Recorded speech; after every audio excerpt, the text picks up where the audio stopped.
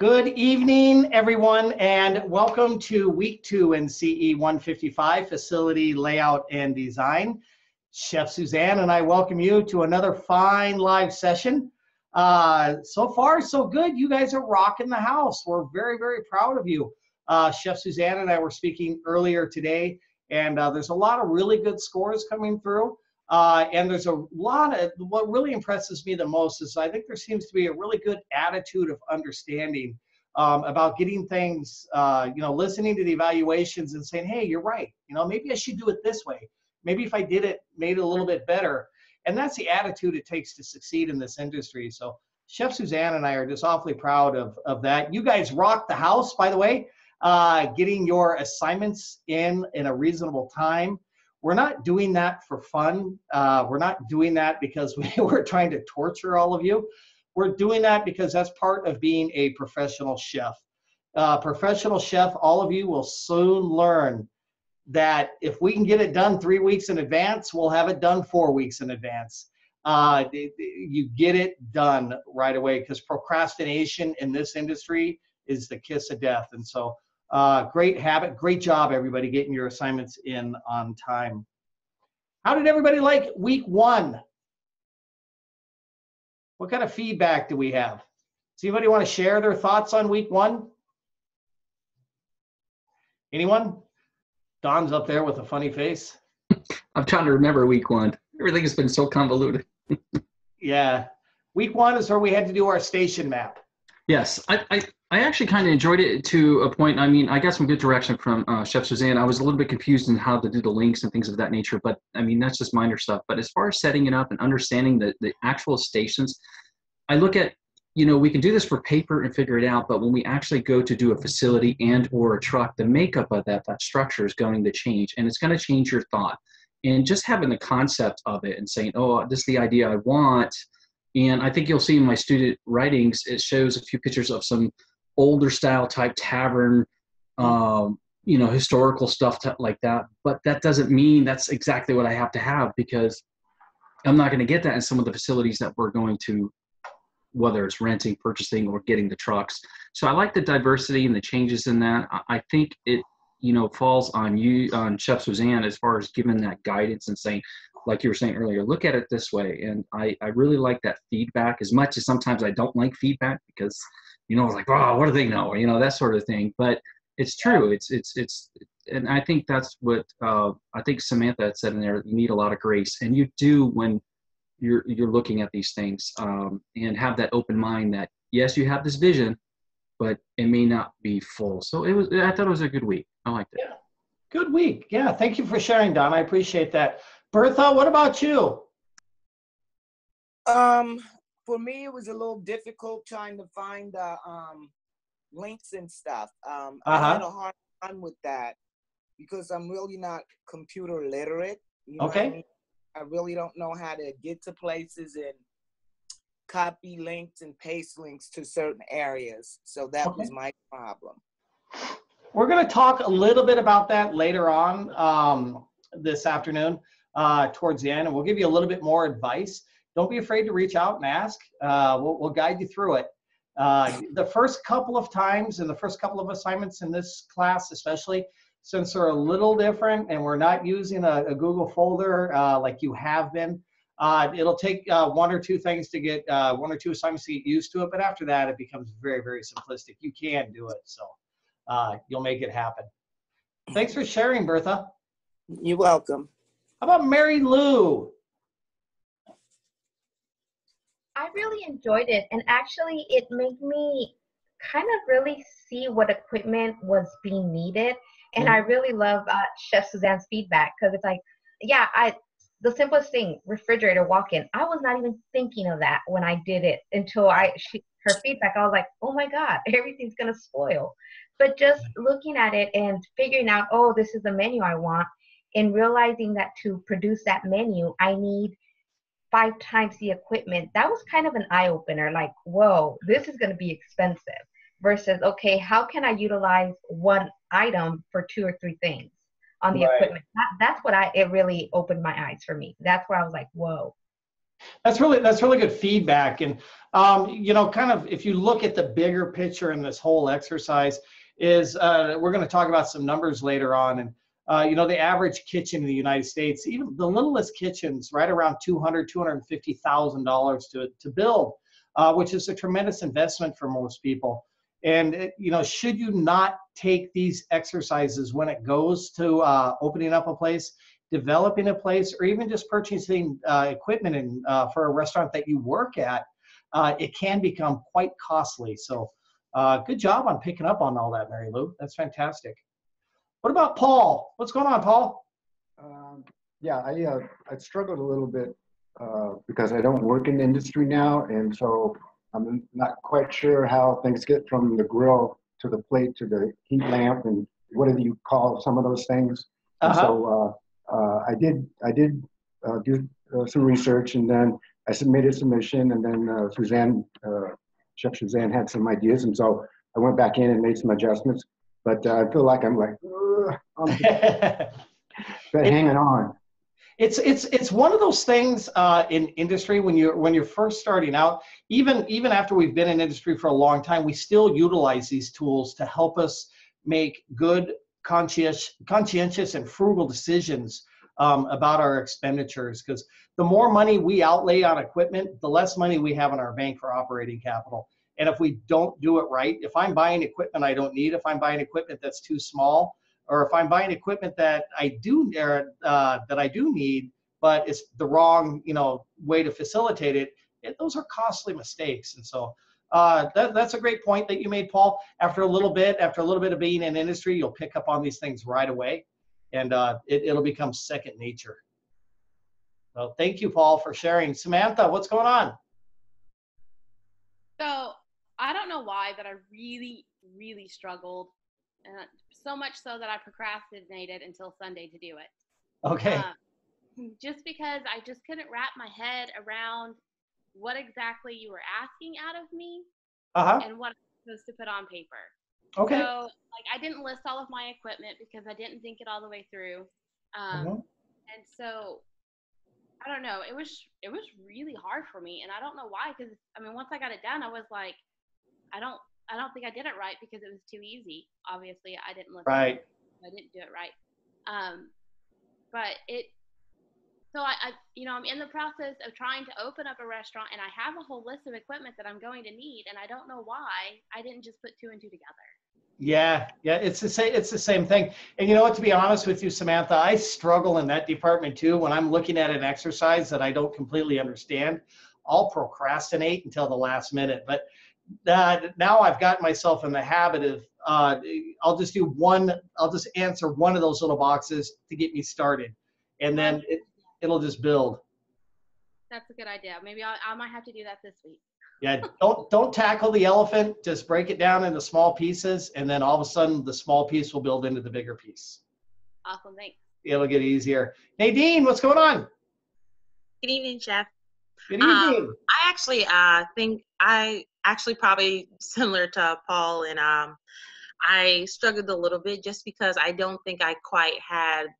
I mean, you know, my plan eventually is to hopefully have my own restaurant place, but I haven't really like taken time to really think about my concept and everything because I'm still trying to figure out what exactly I want. So it kind of took me some time. So I had to take some time thinking about it, but I actually really liked what I came up with my menu items and having to think about the different stations. And Chef Suzanne gave me back some feedback because I think I listed more of the, like, I guess, personnel I would need versus, like, I guess, an actual station. So I'm probably going to go back, or I went back and I'm going to narrow it down to probably more stations because probably realistically, I probably won't have all those specific people. I can probably, you know, shrink it down to group. But I thought the exercise was like really fun. It really made me think about all that I would need and kind of what goes into, you know, setting up your restaurant from like the menu. So I actually enjoyed the assignment, and I actually like sent it to some of my family members. They're like, "Oh, we would eat there." So I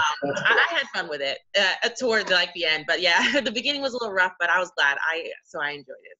Nadine, I think that's awesome that you sent it out to your other family members. The more feedback you guys get on this type of stuff, the better it's going to be, because there's always going to be somebody that's going to say, hey, maybe it should be turned to the left a little bit.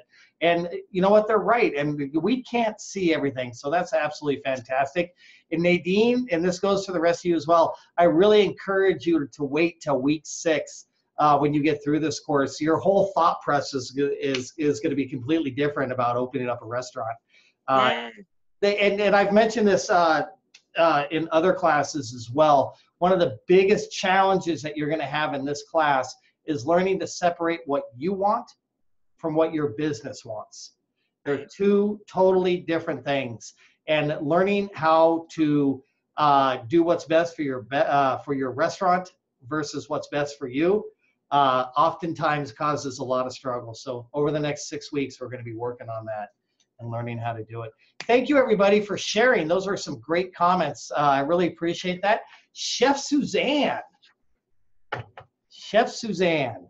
Well, I will say, after listening to some of the comments just now, if the part you struggled on the most was how to hook up a link, I think you guys are doing just fine.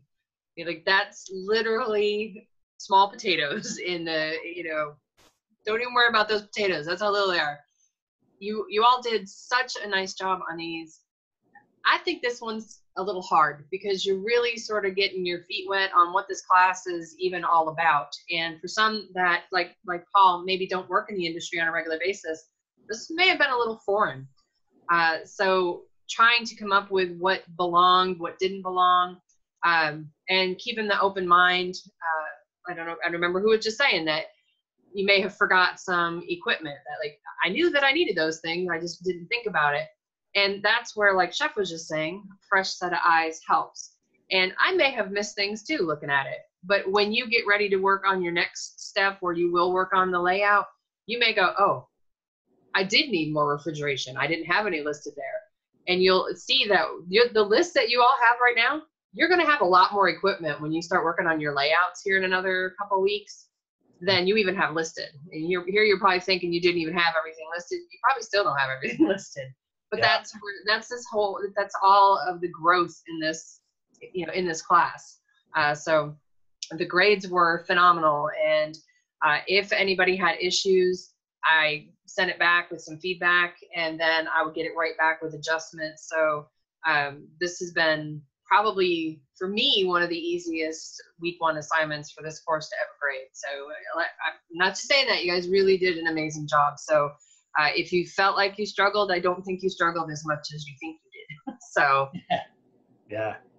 Good job, everybody. And you know what? Thank you for those comments, Chef Suzanne. Those are spot on, and I agree. And this class is so cool because we're going to take the information that's inside your head, and you're going to get it out on paper, and then you're going to realize, whoa, in my head it was so awesome, but now that it's on paper, it doesn't work right. And learning how to make those adjustments is really going to elevate your professionalism. We're looking forward to that. Mandy, what's your question or comment? Just real quick, I really enjoyed last week. That was great. But my quick question was, because I've worked in several different kitchens, and I know that there are as many right ways, quote unquote, to set up a kitchen as there are people cooking. Uh-huh. Can we get part of our feedback? Will it be as have to do with like the efficiency of our layout, or like if we've got things at cross purposes, or the cold box next to the fryer, that kind of thing? Will that be part of our feedback for our layout this coming weeks? Yeah, thank you for that comment. That's a good question. And yes, you're going to get a lot of it over the next couple of weeks. And Chef Suzanne will make sure that you're spot on with where you're putting your stuff, because we will talk about cross-utilization, space, traffic patterns, operational flow, all sorts of different issues in the next coming weeks. So thank you. Fantastic. Thank you. You're welcome. I can't explain why this is. I guess this just seems to be coming natural to me in this course. But I'm the only one that grades this course, and have been one of the primary for about a year. So this is my jam. I totally love it. So, I will spot those things. I'll be like, okay, you don't have a fryer over here, and you need, you've got your dish machine around the corner and behind a wall, and you can't even get in the storage room. You took out the door, And I just noticed those things. I enjoy this very much. So I will share everything that I can spot, and I promise I'll give you some great feedback. I promise. Yeah, you guys are awfully lucky to be working with Chef Suzanne. She's going to straighten you out. So Don, what's going on? Yeah, before Chef Suzanne had said that, I was going to say it's great to have that level of expertise, because now that we know that you're the only one doing that, it's like, okay, so if we fail, it's your fault, but our error. Shared responsibility, right? Now, it's good to know we're in good hands, but Chef Warren, you had said something that it's a nugget. It's the number one takeaway is it's what you need versus what you want, or what you want versus what you need type deal. And that's the biggest thing, is understanding that, saying, I want this, oh, but I need this, those sort of things. So that's like the one of the key things, one of the nuggets I wanted to mention. I wrote it down, but you stole my thunder. So cat's out, but I just want to say. That's just voice of experience talking. When I say that, and I might have mentioned this before, but my first executive chef position was at a resort up in the Phoenix area, and I remember walking into the kitchen, and the kitchen was 3,000 square feet, and it was luxe, and I'm thinking I'm in heaven. But over the ensuing time, it became very challenging to manage that much space. That's one more thing you have to manage. Because you're not in close contact with your culinary staff. You don't have that visual, the cleaning, the maintenance, the amount of equipment that breaks down, the utilities, everything else. And so you really have to think all these things through, because all of that comes out of your pocket at the end of the day. And I think most of you know that we work on a fairly narrow profit margin, and a lot of restaurants make that mistake in the long run. So great point, Don. Thanks for bringing that up. Ladies and gents, as we move forward, we're not going to be using your facility layout tool this week. So make sure that you hold on to it. Do not discard it. We'll be back to it in weeks 3, 4, and 5 in this class. So we are venturing into a different area this week. Let's take a quick look at our class page. This is a walk in the park week here in CE 155. Your research materials. Deciding on a food service location, and that's what this week is all about. Thank you very much for attending the live session. For those of you that aren't here, for those of you that are here as well, this class, it is essential that you attend the live session or watch the live session archive. This is where we exchange all of the information. It's very, very important. And then this week, we're working on food business location. And then if you miss anything throughout tonight's live session that Chef Suzanne and I discussed, right down here at the bottom is this week's presentation that you'll be able to refer back to should you need it. So moving forward, we got a lot of stuff to talk about tonight, some exciting stuff. We're gonna just review a couple of simple things from last week real quick before we move too far forward. Please remember, and I just mentioned this about watching the live session. This is posted primarily for those of you that aren't here, but you guys have been awesome, and we appreciate all the questions, all the feedback, everything else. That gets us so excited. Before you reach out, before you give Chef Suzanne and I a call, make sure that you have looked at the weekly presentation, and also make sure that you've watched the live session archive, because generally that's where about 99% of the questions are going to be answered. So make sure that before you reach or try to contact us, that you have gone through that information first. And then please be aware that we expect all of your assignments to be turned in by Sunday of each week. This week, there is very little reason not to have all of your assignments turned in by Sunday. It is a professional, it's a professional action. It's something you're gonna have to get used to when you're in industry. And as we've heard multiple times this afternoon, it gives you the opportunity to make changes and get and raise that grade. Isn't that right, Chef Suzanne? It really does. And so many people have took advantage of that by turning those assignments in early, that most have already turned it in, got feedback. If they needed to adjust it, they already have. So, I mean, it's been pretty awesome on my end to see work already done and redone if needed. So it's been pretty awesome. So great job, everybody. And we expect that to happen again Sunday this week. We want to see all assignments turned in. And then this was sent out to everybody. I think there's a lot of students in this class that have some really good time management, which is an essential skill in culinary arts. However, you know, if anybody needs this, this was sent out in your school messaging system. And then it is also here in the weekly presentation. Do your research materials, answer the questions, receive credit on Wednesday of each week as soon as it comes out. Attend and participate the live session Thursday. Complete first draft of assignment on Friday. Review assignment and the rubric. Before you submit any assignments, make sure you check the rubric first to make sure that you've answered all of the questions. And then submit assignment Saturday. Boom, you're on Easy Street. And I forgot to mention one thing here as well. During the live session, let's make sure everybody stays on topic. We have a very large class, and when we start drifting off a topic, especially in the chat room, it kind of slows down everything else. So let's make sure that we all stay on topic. Definitely believe in yourself and be professional in everything you do, and you got this all the way. Thank you, everybody. I see a lot of chef coats out there tonight. It makes me feel like I'm in with a group of my own, my brothers and sisters out there. And that is awesome. So thank you very much for your professionalism. We really appreciate it. It really makes a difference in the classroom environment. So thank you. Let's move on to week 2. This week, we are going to be deciding on a food service location. It is a major, major decision. Number one, your building is probably going to be one of your most major investments up front or on a monthly basis. So where do you put that restaurant? Yeah, we just don't throw a dots. There are companies out there such as Olive Garden, Chili's, some of these big box chains that spend upwards of $25,000 doing what we call site surveys. A site survey does traffic counts, demographics, target market, and everything else to determine the best location for them to put their restaurants. Most of us are not in that position where we can pay the $25,000.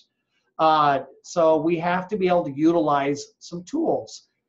The tools are following, so pay attention here over the next 45 minutes or so, and we're going to give you those. And then when it comes to a restaurant, you really need to kind of think about what type of space you need. There are restaurants out there such as Domino's, such as Pizza Huts, that don't need or require prime locations because they do what we call backdoor business, right? A lot of delivery business. So why would they want to pay to be on a street corner? It makes no sense. But then, you know, there are other locations that require high volumes of foot traffic to draw traffic. So those are some of the things that you're going to need to be thinking about. Let's take a look at our first slide. Right now we're going to walk through the steps on deciding your location. Before you decide your location, there's a couple of things that you need to do. Step 1. This is actually quite simple. So step 1, you need to fully develop your concept. You need to ask yourself, who am I? What do I do? And what am I serving, right? You need to be able to put yourself into one of these categories right up here. Okay? Very, very important. Am I a fast casual restaurant? Do you want people to walk in, grab that chicken sandwich and get out? Right? Are you a family style bistro? Right? Are you a family style restaurant? Are you fine dining? Are you cafe, bistro? Don, I didn't put German deli up here. I'm sorry. But are you food truck, restaurant, buffet? Quantify yourself as to what type of facility you are. Then you're going to determine who you are going to sell this food to. This is what we call our target market. Target market is the single most important thing in deciding your restaurant location. Your target market is who your customer is going to be. We never ever want to abstain from serving anybody. Right? We open our doors, we take care of everyone. However, we generally have a specific target market that we go for. For example, a fine dining restaurant is going to appeal to somebody who has a little bit more disposable income, right? Generally somebody who's a little bit more well-traveled, generally somebody who's a little bit more educated because they have an educated palate, they've been exposed to different things. You know, that group could be considered professionals. So, hey, that tells me a lot about how much I can charge for my food, what should I be serving, what should my dining room look like, right? And where I should put my location. Does that make sense to everybody?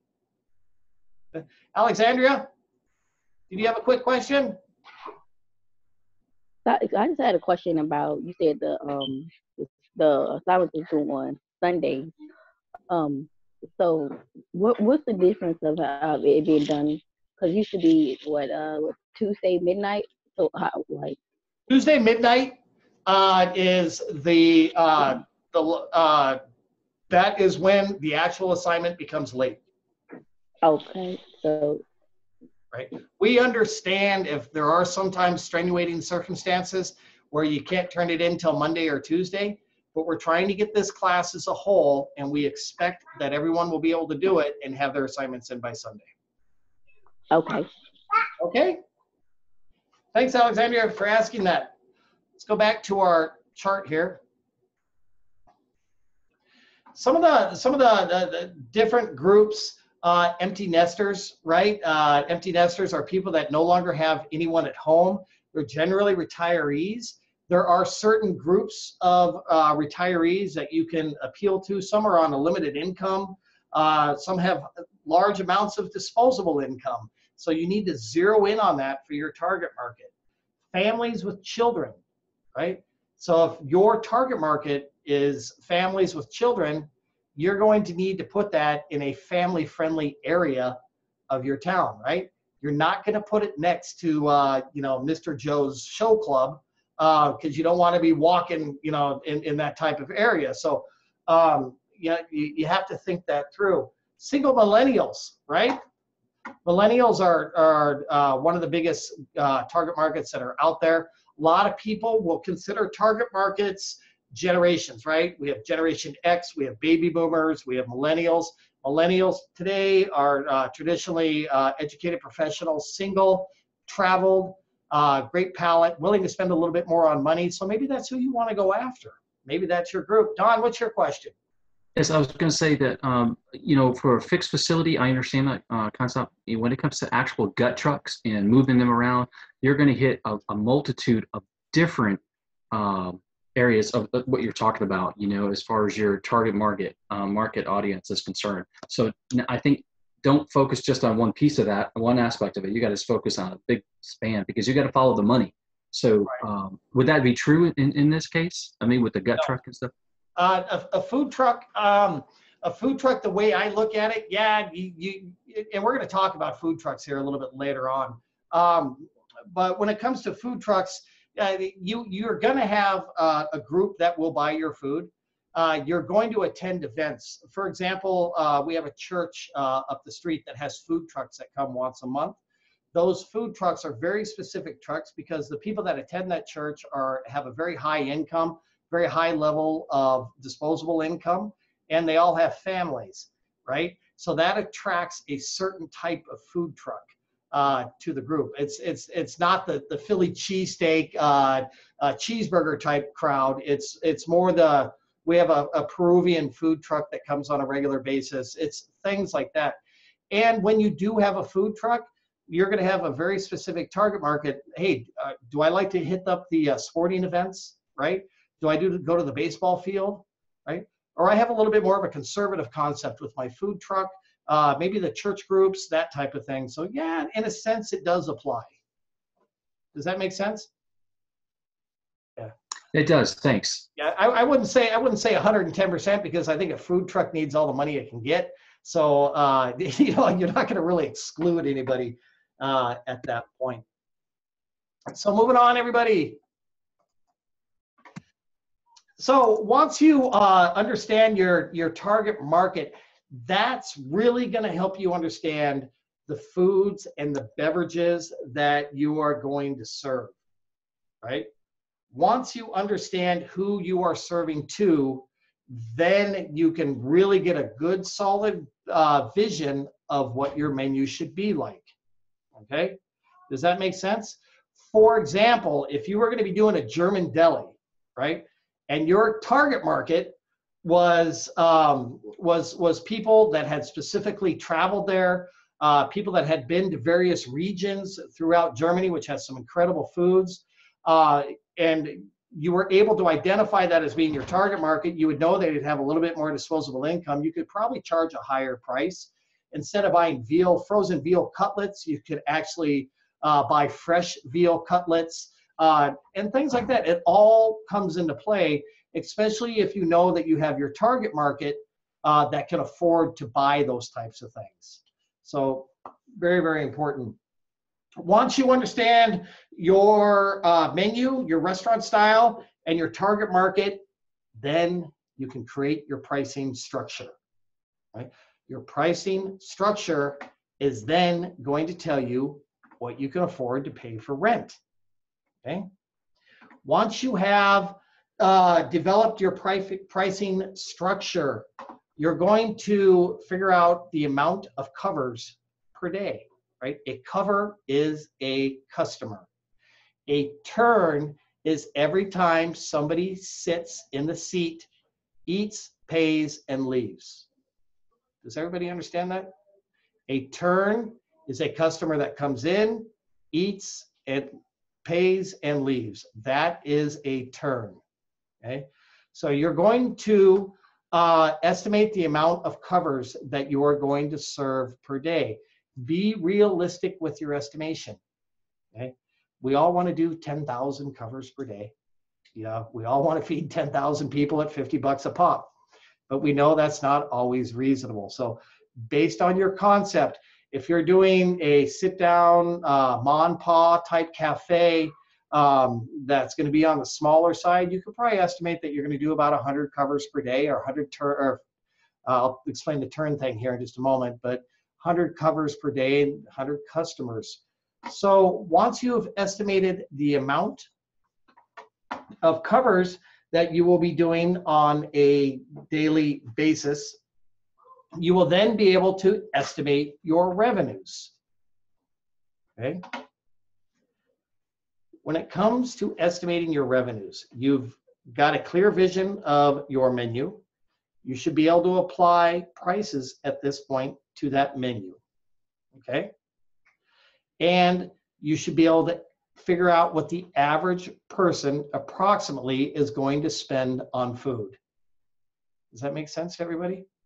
So based on your menu, you will understand that you will be able to feed that each customer in this instance would spend approximately $25 per person on food. That's just a number out of the air. Your number will be a little bit more accurate based on your concept. If it's a small ma and pa place, maybe you're planning on $12. Maybe if it's a fine dining restaurant, you're planning on $50. However, if you plan on having 100 seats in your restaurant and turning each seat 2 times per day, you are estimating that you will serve 200 people per day. If your average menu price is $25, you'll multiply 200 times 25, and that equals $5,000 per day in revenues. Your monthly rent should equal no more than 10% of your gross revenues. Does that make sense to everybody? So if you're estimating that your restaurant is going to generate $100,000 a month in rent, or $100,000 a month in gross revenues, your rent should be no more than $10,000 per month, okay? So in the restaurant industry, we figure 10% is our number. I think at home, for our personal lives, we want our mortgages or our rent to be right around 25%. However, in the restaurant industry, we plan on doing right around 10%. Does everybody understand that so far?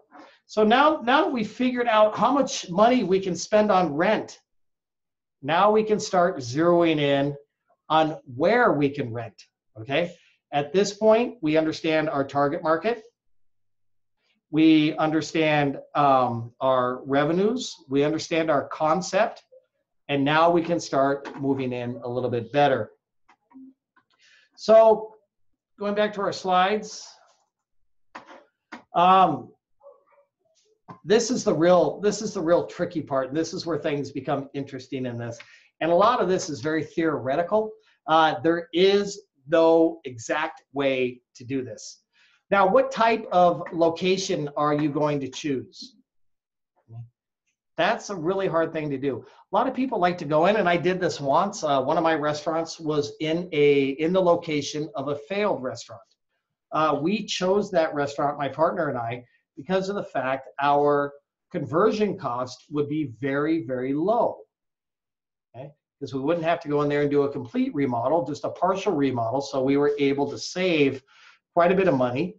And guess what? There was a reason that restaurant that was there before failed. And a lot of times you run into this in industry where one restaurant will close down and they'll open up another one in the same exact location. And 6 months later, that one is closed down. They call those cursed locations. So be very conscientious of that when it comes to taking a look at a facility. Now, when it comes to, a lot of us end up leasing restaurants. Leasing restaurants can be a very, very tricky thing. Number one, leases are negotiable, regardless of what they tell you, right? So if you walk in and they say, we want $13 per square foot on the lease, you can counteroffer that. It's just like buying a house. Do not take what they offer you. Number two, what most people overlook is most landlords are willing to amortize that rent over a period of time. One of my restaurant facilities, I went in and I said, hey, I can only give you $1,000 a month for the first 6 months. And then after that, I'll increase my rent by $500 per month until I get to the full $6,000 per month.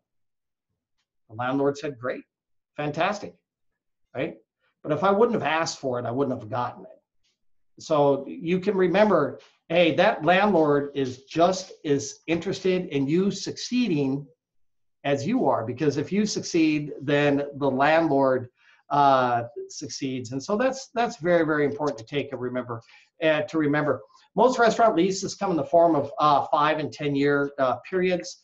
Once you are in a lease, you are in the lease.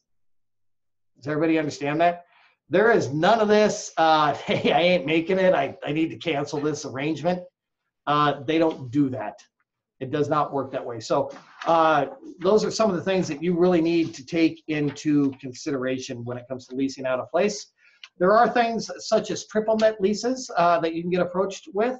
Triple net leases means that you are responsible for maintaining the entire facility, such as HVAC, drains, everything else. Those leases are generally a little bit less expensive, but they can be, boom, they can be very troublesome as well. A lot of landlords also will do what we call tenant improvements, meaning they will help you build your space out if you ask them. Okay? Does that make sense to everybody? A lot of these things I'm telling you are, landlords do not offer these things. If you go in and you ask them, then they will do it. Everybody has this mentality that, okay, the place is $5,000 a month. Let's work that into our budget. You don't have to pay the $5,000 a month if you don't want to. So you can negotiate and change that. So once you have all of those factors in your mind, there's some very serious questions that you need to begin asking yourself, okay? Does the target market live or congregate in the chosen area? Okay.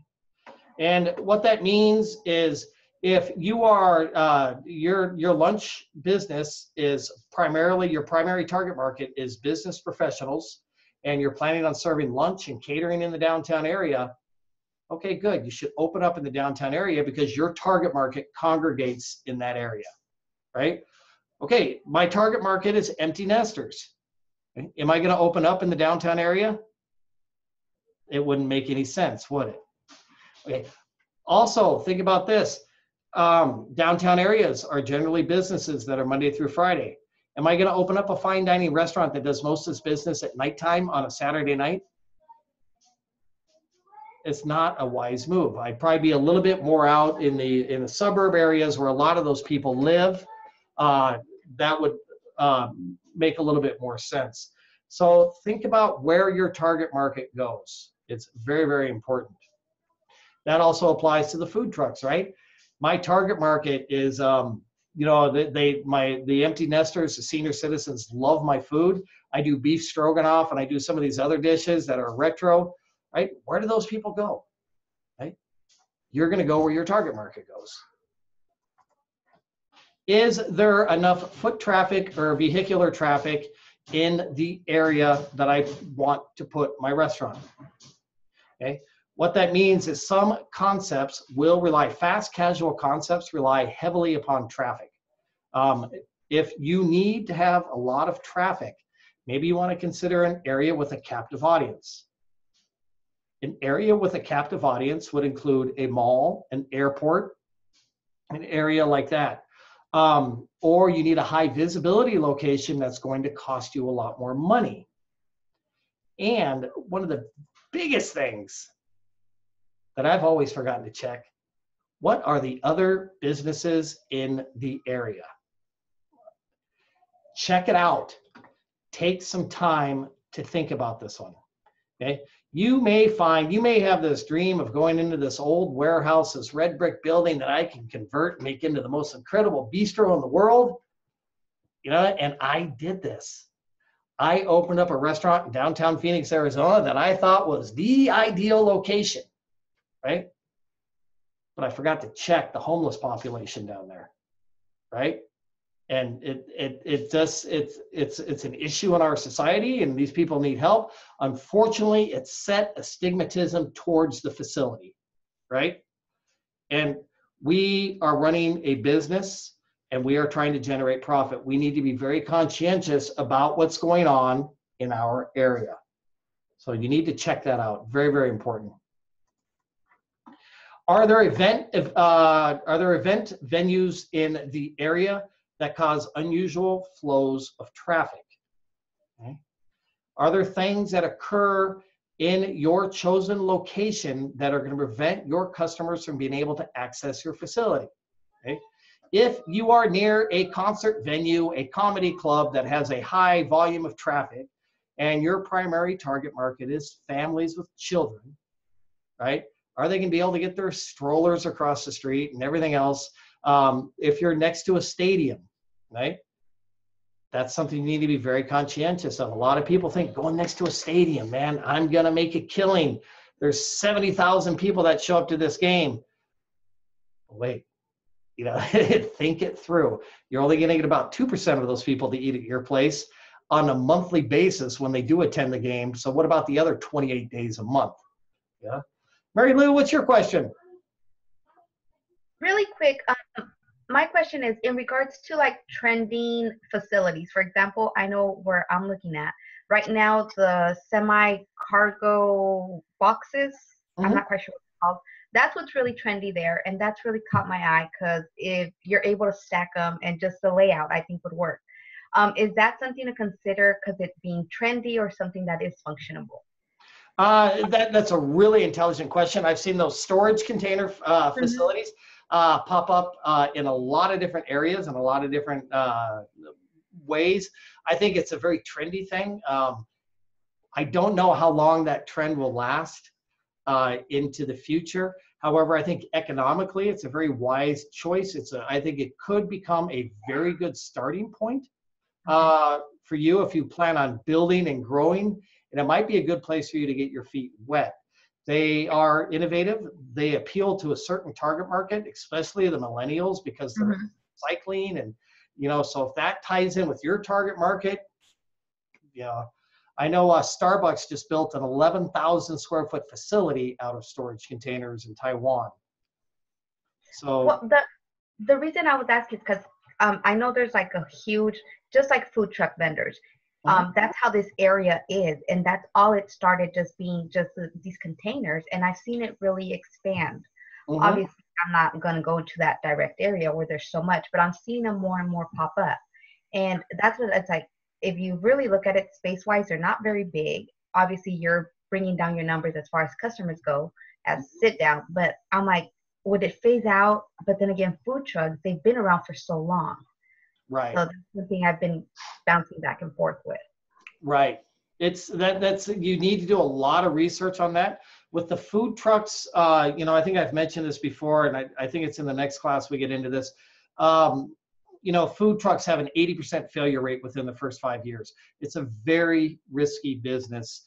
Food trucks really became very prevalent. They started to get popular about 6-7 years ago. We've seen the crest, and now we're on the downhill side of that. And I think a lot of people got into those food trucks with these aspirations of generating millions of dollars in revenue, and then they realize that it's a lot of work and it's not that easy. So it's kind of like the breweries. A lot of breweries have popped up. Trend, people thought they could get into the brewing business, that it was a lot more simple, and now they're realizing it's more difficult. And so those are really good questions that you asked, Mary Lou. You've got some serious thinking to do. And my word of advice would be to make sure that, number one, it fits your concept, and number two, it's an economically wise decision. Okay. Mandy, what's up, Mandy? Yes, I had a quick question. You were talking about leases and negotiating and things like that. And I wanted to know is there obviously a real estate agent might be able to help you, but is there some manner of professional out there in the world that focuses on leasing not just commercial spaces, but restaurant spaces? Is there Absolutely, yeah. that creature, or do they exist? They're referred to as brokers, and you could just Google restaurant brokers in your area. And I'm not so sure I'm really into that kind of thing. And I'll share one experience with you. I was doing one restaurant, and I met the landlord, checked out the space. Our broker brought us there, opened up the door for us, and then we talked with the landlord and kind of worked everything out. Then we sit down to sign the lease, and the broker's there, and he gets a check for $15,000 for brokering this property, and that's because that's their standard commission. So you need one? I don't know. I'm not sold on it that you do. I wondered because I don't really, unless I completely scrap the food truck idea, I don't need a brick and mortar location. Mm-hmm. But what I might need is like a kitchen in addition to my food truck. It's on the list for research, and I haven't looked at it yet. But I wondered if there was someone out there that I can do the legwork, but if there was somebody I was afraid there might be some disreputable people and that kind of thing. So, but yeah, I'll do the legwork. I didn't know if there was something easier. Google. Yeah. Google. Yes. Thanks, Andy. I appreciate that. Let's move on to this other issue that we need to talk about. It's called demographics. What are the demographics in the area? That is a really, really important question to ask yourselves. Are you going to be a good fit for the neighborhood? Is the neighborhood going to be a good fit for you? For example, if you decide that part of your concept is alcohol sales, right? There are a lot of restrictions in the United States that are imposed by states about where you can put those facilities, right? Like in the state of Arizona, you cannot open up a restaurant across the street from a school if you plan on serving alcohol, right? There's a lot of restrictions. In that neighborhood that you plan on opening up in, Mary Lou was talking about the storage containers. Should that storage container area, which has a lot of appeal to millennials, is it in an industrial area where there's a lot of engineer, blue collar type workers, welding and that type of stuff that don't fit into that target market? I mean, that theoretically, and they don't fit into that target market. Does that make sense for you to put your restaurant there? So these are the questions that you need to ask yourselves. These questions are going to give you the answers to this week's assignment. And then moving on to this week's assignment. It is, you're going to do this in a Google Doc and submit the link to the doc in the ad submission area. And you are going to ask, where do you intend, or you're going to explain, where do you intend to start your food business? Be specific. We don't need the actual address, do we, Chef Suzanne? No. But using sentences, talk about the advantages and disadvantages of that location. At least 2 advantages and 2 disadvantages. All of the questions that you have to ask yourself that are in this weekly presentation are going to give you the advantages and disadvantages. Does everybody understand that? So you need to remember to write in a professional manner. Use proper language, use proper grammar. I will tell you one thing, the way you write and the way you communicate, that's what portrays your professionalism. And not all of us are the best writers, and we all need to practice. I need to practice as well, and I do on a regular basis. So start getting yourselves in the habit of writing correctly, right? Use proper sentence structure, use periods, use commas, use all these other types of good things, because once you get into industry, this is going to be your image. So it's very, very important. And then don't forget to add a brief 1 to 2 sentence summary of your concept. Chef Suzanne, do you want to explain this next slide? Absolutely. This is basically what you're looking at. This is what this week's assignment is going to look like. So if I had already decided on my concept, here basically is, I would say that I'm looking at the southwest section of the downtown area in Happyville, where I happen to live in Happyville. And you have to choose 2 advantages and 2 disadvantages. And there's probably going to be lots, right? You know, there's probably going to be lots of advantages and disadvantages. So here in Happyville, one of the advantages is that there's a lot of my target market nearby, which means that that's going to help my sales and profit because there's a lot of my target market. Another advantage is that the rent prices in Northwest Happyville downtown are a lot better than in the southern downtown area. So those are 2 advantages of that location that I'm choosing. All right, so then you also have to do the disadvantages. So again, you've got high volume of traffic, which makes it harder for my customers, my potential customers and target market to find a place to park. They can't find a place to park, then I'm not going to get any business. The second disadvantage of the location I'm looking at would be that maybe there's a lot of business professionals, so there isn't very much weekend traffic, so the sales will be down. And I could probably list, 50 advantages and 50 disadvantages of Northwest downtown Happyville. But you just need to list 2 advantages, 2 disadvantages. Don't just tell me that for example, don't just put down that the volume of traffic would be lower on the weekends. Why would that be a problem? Why would that be a disadvantage? You just need to elaborate and put, because that would affect the sales and they would be lower. Mm-hmm. And then here is some additional information from some very common questions that have popped up over time. And Chef Suzanne put this particular slide together. You want to explain it, Chef Suzanne? I can, absolutely. Because I have seen a lot of these assignments, I see a lot of the same questions. So probably the easiest one is if you're making a restaurant, fine dining, casual dining, a bakery, a buffet, a bistro, a coffee shop, an actual brick and mortar. This is going to be based on the location that you want. Pretty straightforward. Where it gets a little different is, I think probably the most difficult this week is going to be typically for food trucks, trailers, concession stands, because you're mobile. So you can set up in a huge amount of different places. For this assignment, you need 1.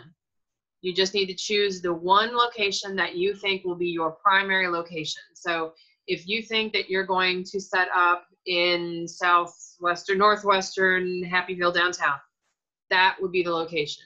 Yes, you could go downtown. You could also be by the college. You could go to the fair, but you're just going to choose your one primary location where you will be doing most of your selling from. Someone actually just asked about this in the chat box a second ago. In a lot of places, you have to have a separate kitchen for a food truck. And in the case of a lot of food trucks, you can't prepare everything there, in which case a lot of food truck folks have a commercial kitchen or a commissary, like a rental kitchen that they use. So if you're going to have a big fancy, what were you talking about, Chef, a Peruvian restaurant, you're gonna have this big elaborate food truck, you're probably not gonna do all of your cooking on your food truck. You're probably going to have a commercial kitchen somewhere that you own or that you rent or that you work out of. And so you're gonna have to tell about both of those locations, where your primary location is gonna be for your truck, and then also what about your location for your brick and mortar that you'll actually just cook out of. Now, some people will just cook on their food truck. You know, if you're just, if you're doing corn dogs and funnel cake and fair food and things, that's awesome. You're probably just going to do everything right there. Caterers, you need to put down the location of your commercial kitchen that you will be working out of. The same thing if you're going to be a private chef or a personal chef. If you're going to do the meal prep, I know somebody was talking about like the ghost kitchens where you may only be delivery or online ordering. This needs to be based on the location where you're actually going to have your physical brick and mortar building. Because theoretically, everyone should have, you know, unless you're in a dedicated food truck where you can do everything, pretty much everyone is going to have a brick and mortar building.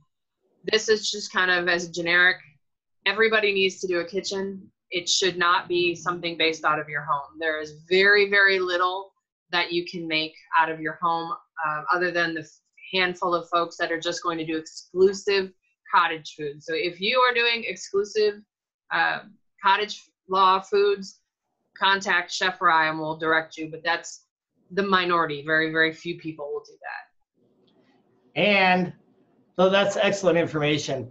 And I can tell you, Chef Suzanne is going to look upon this as though she was a bank. And banks need to understand clearly. You cannot, if you're a catering operation and you're putting yourself on the far east side and your clientele is on the far west side, the bank is going to want to know why, right? How are you going to justify that? What are the advantages of you doing that? So this week's assignment, I think, is fairly straightforward. It's fairly simple. Let's answer Mandy's question real quick. Mandy, what's up?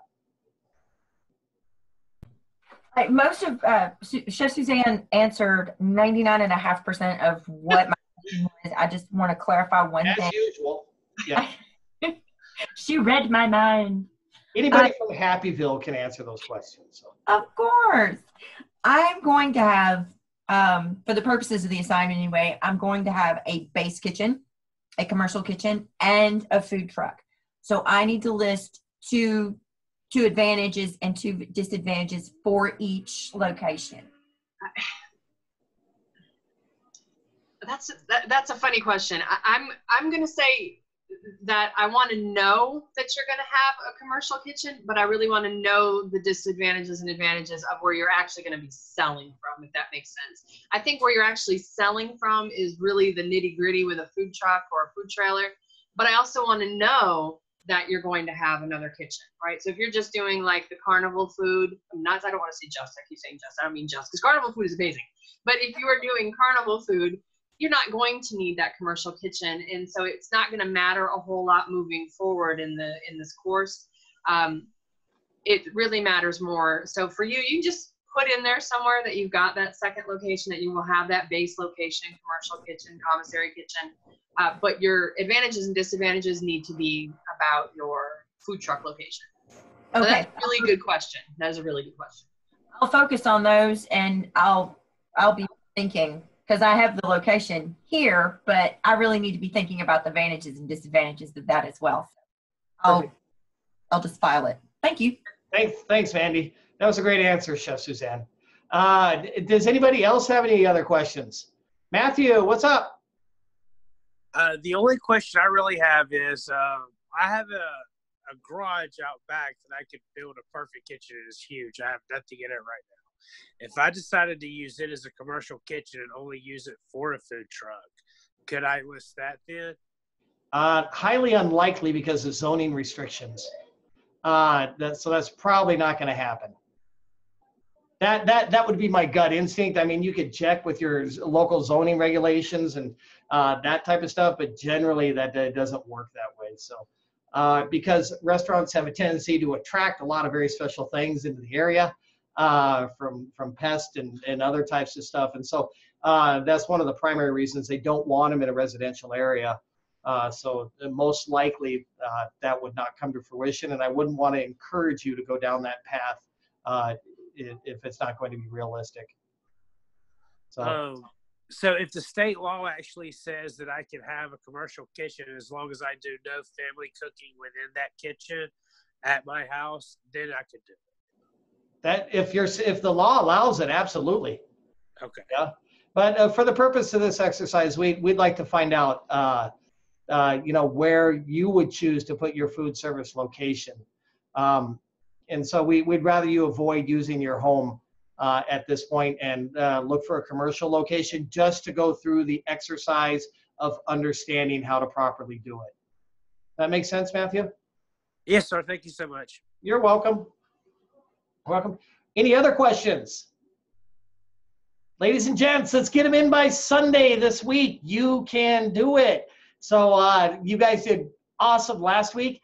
I think this is highly feasible to have everything on the table by Sunday. Let's be professional.